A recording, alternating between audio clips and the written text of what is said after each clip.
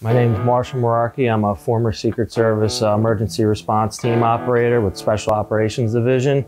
This is my retired K9 Hurricane. He's an 11-year-old Belgian Malinois. 2014, so it's no secret somebody ended up jumping the fence and did get inside the White House. You know, that changed everything for us. I was on the North Grounds 2 weeks later. Guy comes over the fence.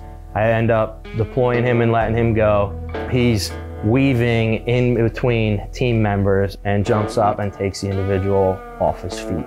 When I deployed Hurricane on him, they went to war. I mean, this individual, for whatever reason, wasn't feeling pain. So at that point, you have a 200-pound man versus, 65, 70-pound dog. And they went at it bad. I mean, Hurricane got banged up really bad. It went on for a while. As he's doing this, although he's not able to bite and hold him because he's getting hit so hard, he's still pushing him back towards the fence. He doesn't know he's protecting the White House. He knows he's protecting me. He doesn't know anything else. And that took our relationship to another level. So, I mean, Hurricane has changed my life. I mean, he's my absolute best friend. And I knew that right away.